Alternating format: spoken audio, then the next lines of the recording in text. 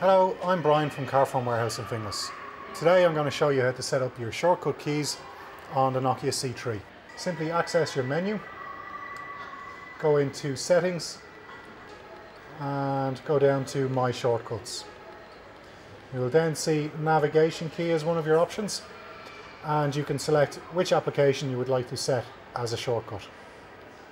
For example, if you see Create Message, you can then change that to an application that you would use more frequently. So there you go. That's how you set up your shortcut keys on the Nokia C3.